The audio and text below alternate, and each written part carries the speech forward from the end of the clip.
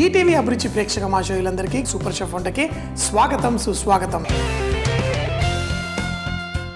సంక్రాంతి పండగ వచ్చింది అంటే దానికి ముందు వారం రోజులు తర్వాత వారం రోజులు కూడా మనం రకరకాల చిత్రాన్నాలు చేసుకుంటాం. ముఖ్యంగా చిన్నప్పుడు సంక్రాంతి పండగకి మా ఊరు వెళ్ళినప్పుడు ఊరంతా పండగ సంబరాలతోటి ఎంతో గొప్పగా ఉండేది.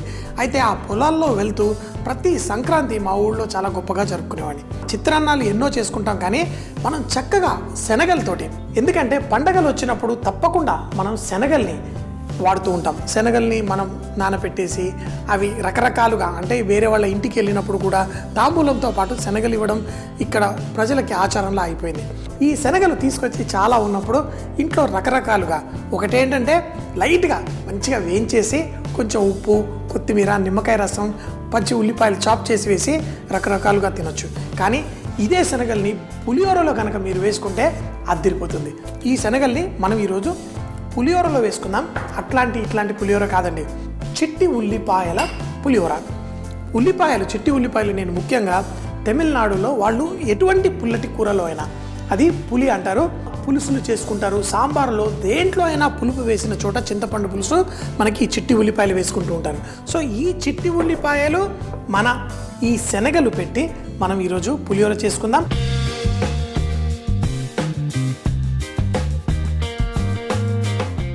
పచ్చిమిరపకాయలు మనం వేసుకొని ఎప్పుడు పులిహోరలో భలే ఎంజాయ్ చేస్తూ ఉంటాను. ఎందుకంటే ఆ మిరపకాయలు తింటూ ఉంటే ఆ పులుపు, ఆ ఘాటు భలే ఇష్టం. అయితే ఈరోజు మాత్రం నేను పండు మిరపకాయలు తీసుకొని పులిహోరలో వేసుకుందాం.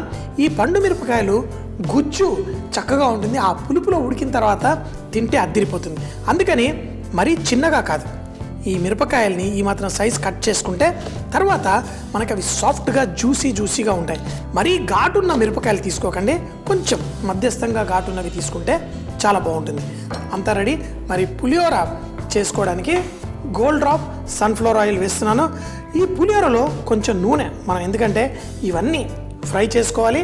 సాధారణంగా నాకు శనగపప్పు పులిహోరలో చాలా ఇష్టం, కానీ ఈరోజు ఆ శనగలు ఆ రుచిని చక్కగా, మామూలుగా తాలింపు అన్నంలో శనగలు చక్కగా కరకరలాడేలా వేయించుకుంటాం, కానీ పులిహోరలో మాత్రం ఆ పులుసులో చక్కగా కుక్ అవ్వాలి.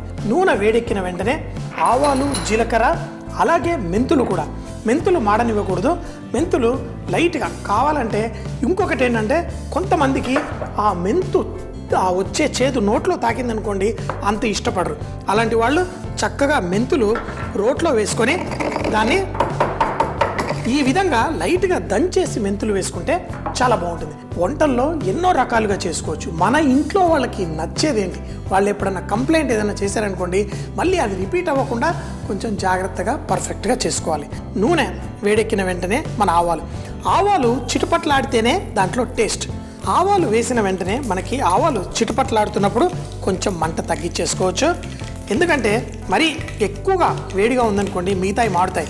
ఆవాలు చిటపట్లాడగానే జీలకర్ర, దీంతోపాటు మన పల్లీలు, మినప్పప్పు, అలాగే నా మెంతుల పొడి కూడా ఇందులో కొంచెం వేసేసుకుంటాను.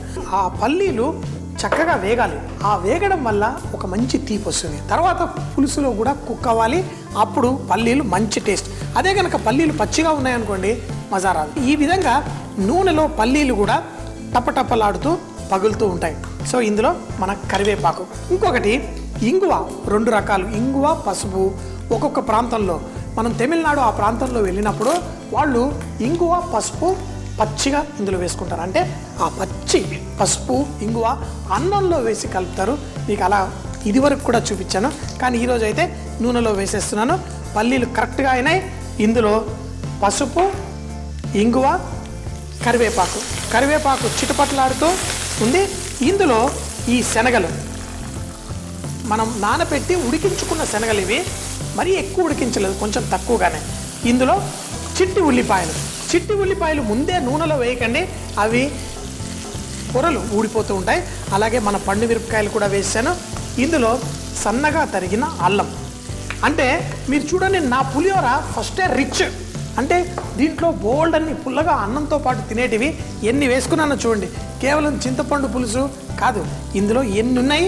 ఇవన్నిటితోటి మన పులిహోర మరింత స్పెషల్గా అవుతుంది. కొంచెం పసుపు కొంచెం ఎక్కువగా కావాలనుకున్న వాళ్ళు వేసుకోండి. ఇది మాత్రం నేను ఈరోజు కొంచెం లైట్గా పసుపు మరీ అంత ఎక్కువ వేయలేదు. ఇందులో చింతపండు పులుసు, అలాగే మనం దీంట్లో ఉప్పు కూడా వేసి ఈ పులుసు ఒక 10 నిమిషాలు ఉడికితే అందులో మంచి తీయటి ఫ్లేవర్ వస్తుంది. దీంట్లో సరిపడా ఉప్పు వేసుకుందాం.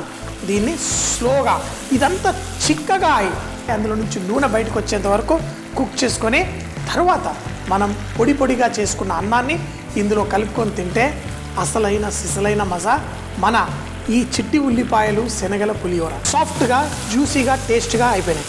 ఇందులో అన్నీ పర్ఫెక్ట్గా ఉంది. ఇప్పుడు మనం దీన్ని స్టవ్ కట్టేసిన బెస్ట్. తర్వాత అన్నాన్ని ఇందులో వేసేసి పొడి పొడిగా ఉన్న అన్నాన్ని వేసుకుంటే మనకి పర్ఫెక్ట్. ఉప్పు అన్నీ తర్వాత కూడా కొంచెం తక్కువైతే మళ్ళీ కూడా కలుపుకోవచ్చు. ఈ విధంగా దీంట్లో అన్నీ వేసి కలుపుకోండి. మొత్తం ఉన్న అన్నం అంతా వేసేయకండి, కొంచెం తక్కువగా వేయండి. తర్వాత మళ్ళీ కావాలంటే మీరు వేసుకోవచ్చు. ఇందాక చెప్పాను కదా, కొంచెం లైట్ పసుపు వేసి చేశాను. మీకు ఇంకా కావాలి అంటే మీరు చక్కగా వేసుకోవచ్చు. ఈ అన్నాన్ని ఈరోజు పొడి పొడిగా కూడా చేశాను. పులిహోర కూడా రకరకాలుగా మీరు గుళ్ళల్లో ఇచ్చే పులిహోర కొంచెం అన్నం ఎక్కువగా కుక్ అవుతుంది. దాన్ని ముద్దలు ముద్దలుగా చేసి ప్రసాదంలా కూడా పెడుతూ ఉంటారు. మీకు పొడిగా కావాలంటే అన్నం ఈ విధంగా చేసుకోండి. చూడండి పర్ఫెక్ట్. ఇంకా కొంచెం ఉంది, ఇది కూడా కలిపేస్తాను. కలిపేసి మనం దీన్ని చక్కగా కలుపుకొని ఉప్పు కావాలంటే మళ్ళీ అడ్జస్ట్ చేసుకోవచ్చు. పులుపుని ఈ సమయంలో మనం వేయలేమో. ఒకవేళ పొరపాటున మీకు పులుపు సరిపోలేదంటే మీరు నిమ్మరసం సహాయం తీసుకోవచ్చు. ఉప్పు అది ఉందా లేదా చూసేసి మనం టేస్ట్ అడ్జస్ట్ చేసుకుందాం. దీంట్లో ప్రతి బైట్లో బోల్డ్ అన్ని శనగలు అన్నీ దొరుకుతూ ఉంటాయి.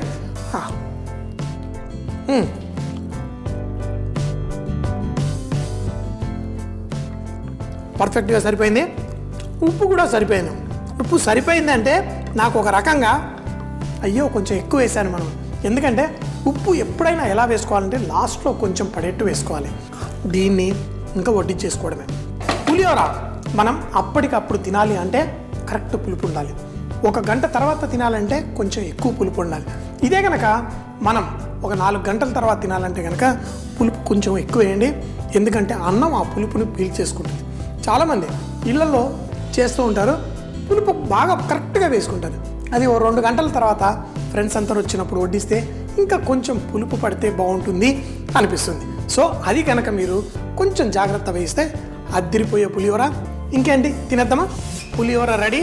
అందులో ఆ చిట్టి ఉల్లిపాయ, మనం ఆ చిట్టి ఉల్లిపాయలు, ఆ పండు మిరపకాయలు, ఆ శనగలు తింటుంటే ఉంటుంది చూడండి అసలు సిసలైన మజా.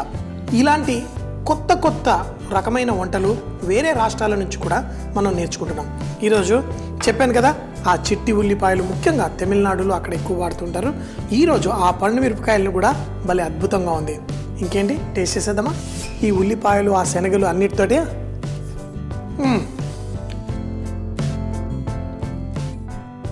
ఆ ఉల్లిపాయలు కూడా ఆ పులుపులో చక్కగా భలే మంచి టేస్ట్ వచ్చేసింది. ఇప్పుడు పండు మిరపకాయలు 1 కాదు 2 పీసులు. పండు మిరపకాయలు మనకి మార్కెట్లో దొరికినప్పుడు రకరకాల పండు మిరపకాయలు, చికెను, చైనీస్ స్టైల్లో, థాయ్ స్టైల్లో ఎన్నో రకాలు ట్రై చేస్తూ ఉంటాను. తెచ్చి పులిహోరలో కూడా వేసుకోండి.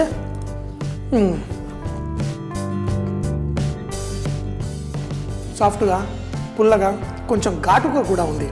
చేసుకోండి, తినండి. సూపర్ అంటే సూపర్ అని జీవితాన్ని పరిపూర్ణంగా ఆస్వాదించండి. చిట్టి ఉల్లిపాయలు శనగలతో పులిహోర. దీన్ని తయారు చేయడానికి ముందుగా కడాయిలో నూనె వేసి అందులో ఆవాలు, జీలకర్ర, పల్లీలు, మినపప్పు, మెంతి పొడి, పసుపు, ఇంగువ, కరివేపాకు వేసి చక్కగా వేయించుకోవాలి. తర్వాత నానబెట్టిన శనగలు కూడా వేసి చిట్టి ఉల్లిపాయలు, పండు మిరపకాయలు, అల్లం ముక్కలు కూడా వేసి చింతపండు రసం పోసి తగినంత ఉప్పు వేసి దాన్ని చక్కగా ఉడకనివ్వాలి. ఎప్పుడైతే మన చింతపండు రసం చక్కగా ఉడికి దాంట్లో చిక్కదనం వచ్చేస్తుందో ముందుగా తయారు చేసుకున్న అన్నాన్ని పొడి పొడిగా దీంతో పాటు వేసి చూపించిన విధంగా కలిపి అది కూడా పండు మిరపకాయలతో పులిహోర తింటే చాలా రుచిగా ఉంటుంది. చూసేశారు కదా మరి ఈ రోజు చేసిన వంటకాలు. మళ్ళీ రేపు ఇదే టైం కలుద్దాం. అప్పటిదాకా సీ యూ, బై బాయ్.